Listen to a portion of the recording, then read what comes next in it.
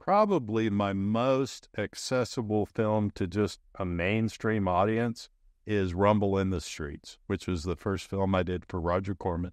We shot in 16. We had an 18-day shooting schedule. I think we spent $115,000. The film went without a hitch. Roger Corman came down and watched some of the production. It was great to meet him. It was great that he was so happy with what we were doing. The film came together well. It was a remake of a film he had done earlier that had been Christina Applegate's very first feature called Street. Well, we brought it to Fort Worth. Same story about a runaway prostitute being chased by a killer cop. But we called it Rumble in the Streets. And the reason the reason Roger Corman chose that title was because Rumble in the Bronx had just been a big hit.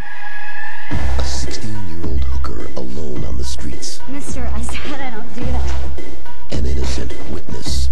Jesus, Lumley. What happened to your face? Just another wild night. A crazed cop.